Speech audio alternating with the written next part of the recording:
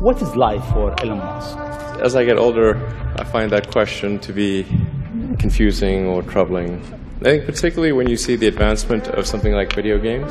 You know, like say 40 years ago, the most advanced video game would be like Pong, where you had like two rectangles and a dot.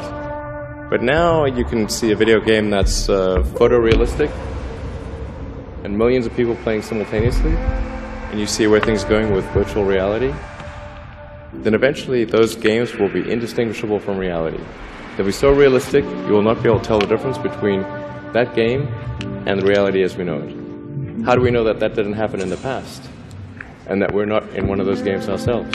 Tonight's topic is the universe a computer simulation?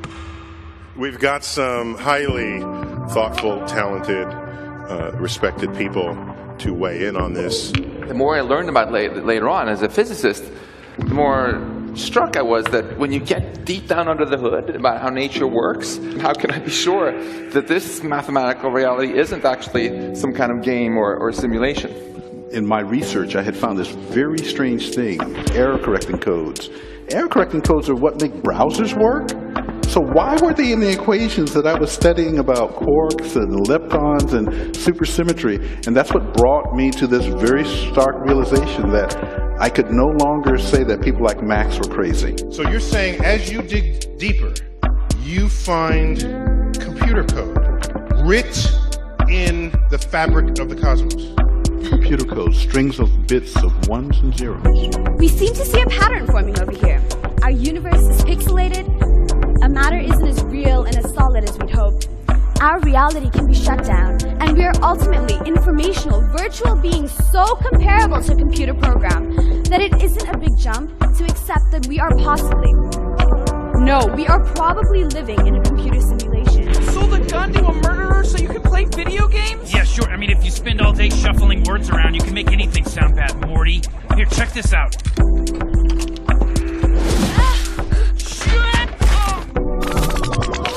What the hell? Whoa, where am I? 55 years. Not bad, Morty. Where's my wife? Morty, you were just playing a game. It's called Roy. Snap out of it. The guy who really started forcing scientists to take this a bit more seriously and gave this idea a bit more scientific street cred, I think, is Nick Bostrom, my fellow Swede, Nick Bostrom. We are almost certainly living in a simulation.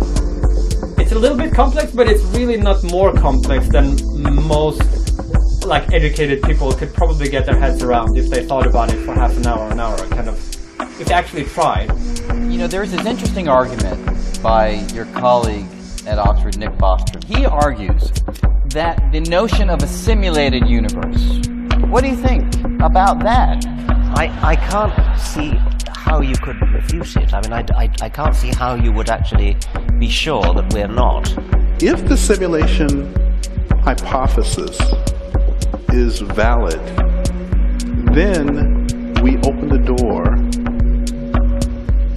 to eternal life and resurrection and things that formerly have been discussed in the realm of religion. And the reason is really quite simple, because as long as I have a computer that's not damaged, I can always rerun the program. If you're not sure at the end of the night whether you're actually simulated or not, my advice to you is go out there and live really interesting lives and do unexpected things so the simulators don't get bored and shut you down. There you go.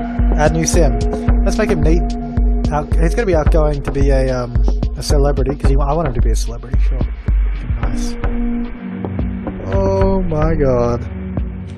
That is freaking hilarious. What are you doing?